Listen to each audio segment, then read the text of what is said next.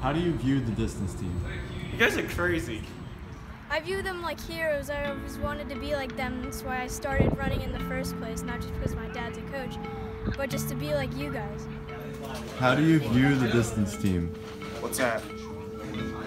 Like the distance team, what do you think of them? From where? What? What's the distance team? Well, we've had it's every team is its own thing. We've had some teams where we've had 35 guys, and all of them are hardcore, dedicated, running on their own, extra practice kind of guys. Then it cycles to some guys that want to do the bare minimum. Then you get a team like we've had the last 4 years, where they're like a family, they're dedicated, and they pick each other up, and they're all working for a common goal. Whether the first guy, the 10th guy, the 12th guy, they all come with that same sense of purpose. And when you give a team like that, it's just a great thing, and it's a very rewarding thing. So in the last 4 years, it's been just one of the best all-time experiences we've ever had.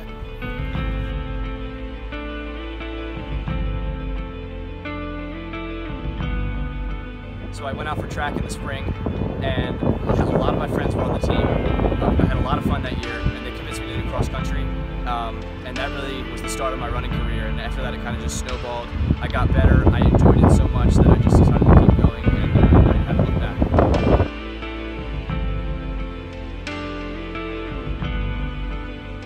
Well, I've always said, like, over the years, like, movies make it look like they show a montage. It looks like you go out there, run a couple days in slow motion, and all of a sudden you're out winning state championships.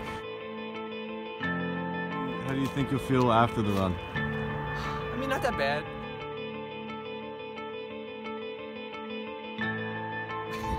I mean, I don't think we're pretty in good shape, so I think I'll feel all right afterwards. But you know, I'm still not looking forward to it.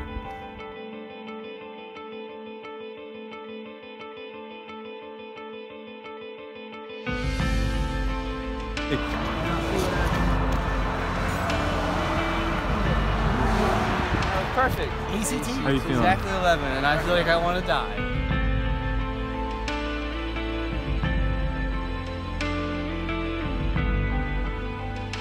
The amount of time that they have to put in behind the scenes and in practice every day consistently with no real time off, they have to put a lot of work in, doing things that people just think is like their warm-up for their sport or their cool down. They don't realize that the amount of training that you do and the amount of hours you're out there running just to get to a 15, 16-minute race. It's a lot of time that behind the scenes, race days is the shortest, easiest thing they do.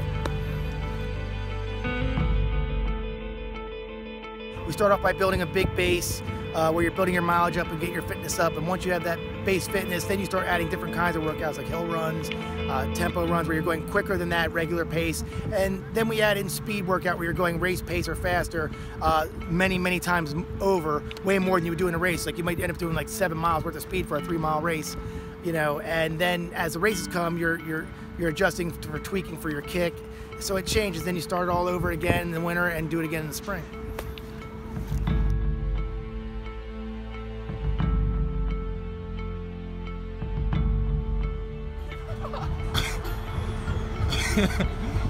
How do you feel about this run? It's amazing. You guys might be at the OC Bridge.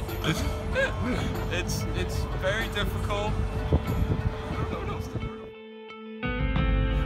It's not too different, other than in cross country you have to be ready to run up hills, on grass, different kinds of terrain, sand, and the mileage is a little bit higher. When you get to track, some of the races are much shorter. Like if you're running an 800, it's much different than if you're running a 2-mile. You do a lot more sprint type work, and there's a lot more actual work on the actual track.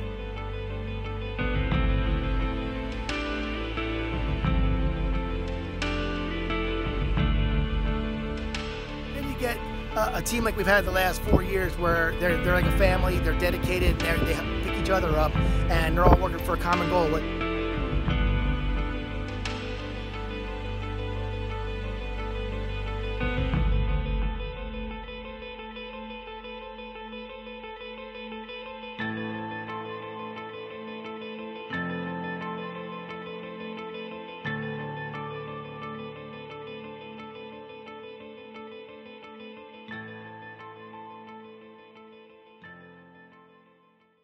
No.